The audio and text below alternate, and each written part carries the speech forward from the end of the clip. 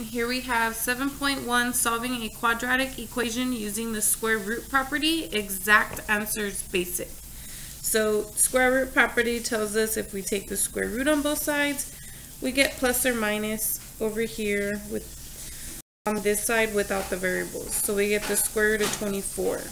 Now 24 can be written as 4 times 6, and the square root of 4 is 2. The square root of 6 cannot be simplified. So we get two answers, 2 square root of 6 and negative 2 square root of 6. In the second example, if we take the square root on both sides, we get x equals plus or minus the square root of negative 18.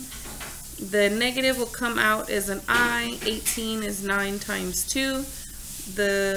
Which means you'll get x equals plus or minus I. The square root of 9 is 3, and the square root of 2 cannot be simplified. So you get 3i square root of 2 and negative 3i square root of 2.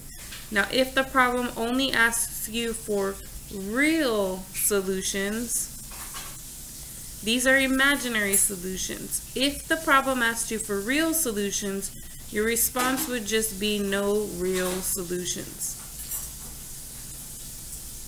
So be very careful as to whether they use this phrase, find the real solutions, or find all solutions. It makes a difference.